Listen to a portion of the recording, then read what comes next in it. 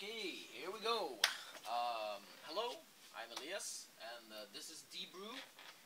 It is a coffee coffee making robot. It's a hand brew robot, if you can believe that. And what it does is it makes great coffee, um, V60 dripper coffee. And the way it does that is it has this concept of, I don't know what you would call it, like tools.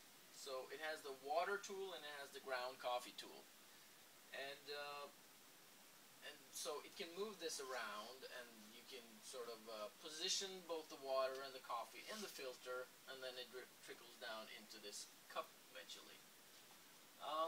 And so since this is controlled with a Beagle Black, and there's a replicape sitting here, which is actually a 3D printer cape, but it's been repurposed for this project. And so in order to control this machine, there is a web interface that I've created.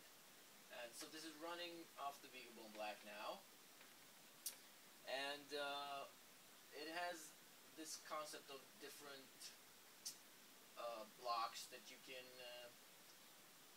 so you can set the coarseness of the beans, and you can set the water temperature, and you can move in circles, and you can wait, and do different stuff. And I don't know, to program this, you can use this drag and drop thing, so you can, I don't know, set yeah, you can move stuff around, or you can edit the details and whatnot. So that's great. And you can also watch the raw G codes that it creates, because this is just a G code interpreter basically. Okay, so that's it. You edit the profiles on the web interface, and then eventually you'll be able to choose the different profiles from this user interface. But the touchscreen is not ready yet, so that's something that needs to be done. Okay, I haven't tried this yet, but we can do a dry run. I don't know if it's gonna work at all, but let's try that and see. Yeah, it's doing something. It's initializing, and it's moving about a little bit. So that's where I'm at this project stage now.